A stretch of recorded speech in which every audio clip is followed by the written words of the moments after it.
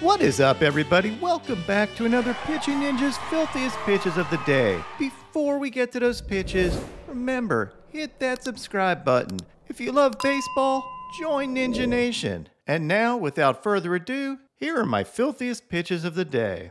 I'm going to start with Clayton Kershaw, who had 6 Ks in 5 innings, giving up 3 runs on 6 hits. He had these nasty sliders and had this 93-mile-an-hour fastball. But his pitch of the game was this 75-mile-an-hour curveball to Profar. Look at the side view of this pitch and look how far out in front of the plate this thing bounces. That is incredible. A little Javi Baez-ish.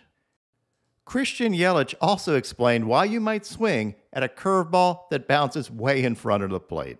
Here's an overlay of that lawn dart curveball with Kershaw's low 91-mile-an-hour fastball. This fastball was a strike, and now maybe you can see why you might swing at that curveball. It does tunnel really well with the fastball and then just totally dies. David Adler from MLB said this would be negative 2.19 feet at home plate. So you can say this pitch was literally tunneled because it created its own tunnel. And check out the dot from Pitch Tracker on this. I'm pretty sure that's considered cyberbullying. Darvish had 7 Ks in 5 innings, giving up 3 runs, and showcased his fastballs, including this sinker. Look at the movement on this. He also had this elevated cutter and had 2 very nice 69-mile-an-hour curveballs. One of these somehow was called a ball, and it was painful because later in that at-bat, Muncy hit a home run. The other one was about as nice as you get, and even the home plate umpire appreciated it. Here's Darvish's slow curveball grip. Same as curveball. 最後までこれ持ってくるんですけど、ナックルカーブに関しては、スローカーブに関しては、もっと後ろでここでも離してる感じ。Okay, so the difference between the regular curveball and the ephus curveball would be that regular curveball, you're trying to release it sort of in front, versus the ephus, you have the image of releasing it on the back side. From here. Yeah. To up. That way. Zack Wheeler had 5 Ks in 6 innings, giving up 3 runs on only 4 hits. And he showcased mostly his fastball and curveball combo. And you can see why in this overlay. That fastball and curveball form a lethal combination for hitters. My filthiest starter of the day was Kyle Wright. Wright had 6 Ks in 6 innings and had a totally sick curveball working. Got this sword on a curveball and had this curveball for a called strike, although the robo-umps would disagree.